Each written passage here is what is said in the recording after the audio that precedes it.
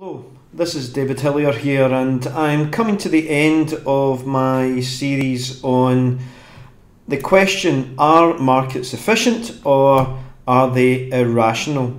And in this video I'm going to be comparing the market efficiency side with the irrational or behavioural finance side and asking the question, well, okay, which one seems to be most appropriate? What is the conclusion? Okay, so if you recall, we said that efficient markets, that prices reflect information and they reflect that information in an unbiased way. Now, whether that is just reflecting past prices or reflecting all publicly available information or reflecting all information, we say that the prices take that information and based on that information, an appropriate price level is arrived at. On the other hand, behavioural finance would argue that there are irrational pockets of investors that drive prices for a short period or for a longer period to be irrational, and the size of the group of irrational investors is such that the market cannot take advantage of the mispricing. And so these really come against each other, and they are in effect in conflict. So what is the outcome then? Well, let's look at the two behavioural biases that we discussed in an earlier video, and we'll start off with representativeness. Now, what does that mean?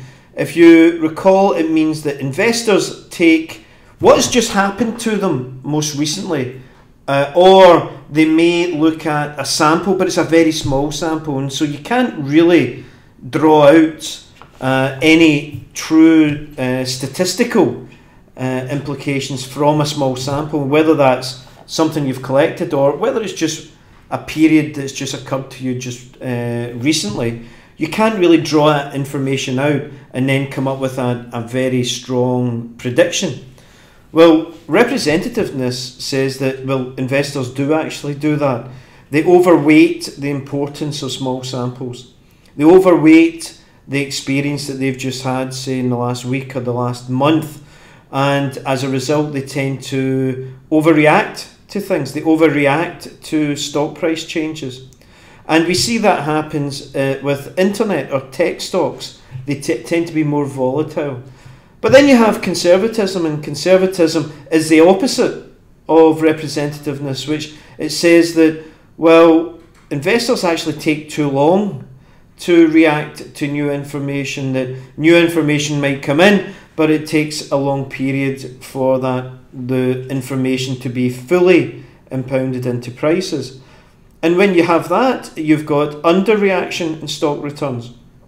And there is a very large body of research that shows the evidence of representativeness, and at the same time there's a very large body of research which shows evidence of conservatism. And in practice you see conservatism in banking stocks. So there's, even within different industries, you're getting contradictory results. So that isn't really helpful, but what I'll tell you is that there is a lot of research out there finding lots of different things, so we haven't decided on an answer yet. And so let's collect all of that evidence together and then say, right, okay, what can we say? Well, the efficient markets group would argue that if you take all the behavioural finance research, there is many papers that show evidence of underreaction as they show evidence of overreaction. Now, the efficient markets supporters would say theory should say that one would dominate in the limit, one would dominate in large samples, but we're not getting that. And in actual fact, research by Fama argued that because there is many overreactions and underreactions in the market in terms of research, what you're effectively saying is that these cancel each other out, which goes back to one of the criteria or foundations of market efficiency, that there is no systematic bias, and so therefore, given that that's the case, then it means that the markets must be efficient. However, behavioural finance argue that well, wait a minute.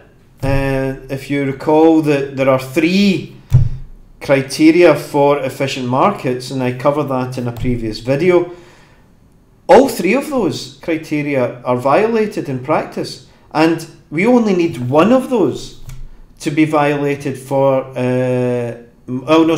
we need efficient markets say that we need only one to be efficient. Behavioural finance argues that all 3 are violated, so therefore the markets can't be efficient. And they even go further by saying that, look, okay, we recognise that there are lots of underreaction findings and there's lots of overreaction findings, but there are just too many out there for it to be mere chance. In fact, the sheer body of anomalies suggests that the markets are inefficient. And when I talk to business people, they say to me, no, the markets are definitely not efficient. I can give you examples of that. But you might believe that, and these are very successful business people, but alternatively you might say, well, are you exhibiting signs of representativeness? That is, that you're only taking a very small sample of events, those events that happen to you, and you're then saying, well, okay, that's evidence of irrational markets. So I'm afraid I can't give you an answer. What I want you to do, though, is just to go away and think, well, okay, recognise that this is still a debate that's very live, is very current, and is still being argued over today.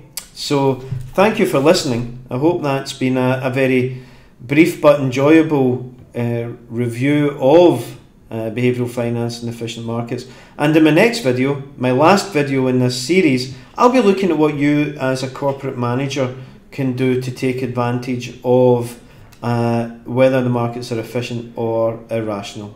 Thank you very much.